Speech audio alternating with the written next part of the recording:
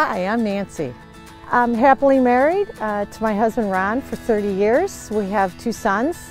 I'm thankful that we are able to live on 10 acres in the country where I can walk my dog, go for a run, ride my bike. As a family, I think it's important to stay active. We snowmobile together, we have jet skis, and we have a boat. I like to wake surf, love to snow ski, and I would consider myself someone who has an active lifestyle. I have suffered with nasal obstruction all my life. At night, I felt like I was suffocating. I felt like I never got a good night's sleep because I could not inhale through my nose.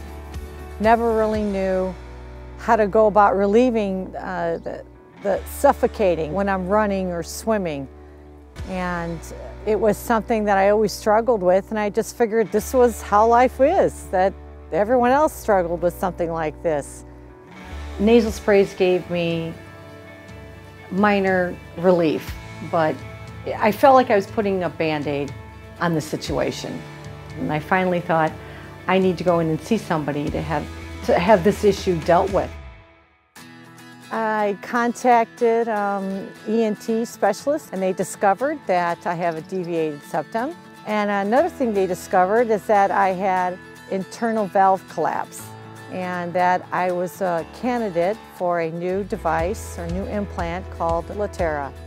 They did a turbinate reduction and then septoplasty. Then they inserted Latera, and that prevented the valve collapse in my nose. I immediately noticed a difference right after surgery. Even though I was stuffy and swollen, I could breathe. I noticed immediately increased airflow. I had minimal swelling, I had no bruising, and as a result of wearing my sunglasses, I got a slight bump on my nose. Once I stopped wearing the sunglasses for a couple of weeks, the bump went away, and now I don't have any problems wearing my sunglasses.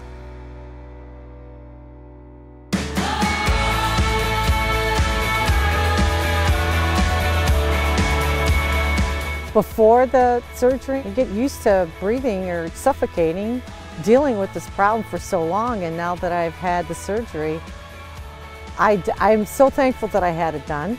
I'm not exerting so much energy, running, biking, swimming, wake surfing, so life was good before, but it's better now.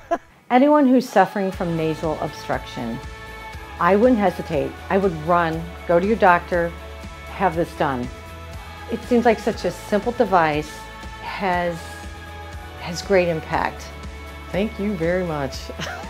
I wish somebody would have thought of it sooner.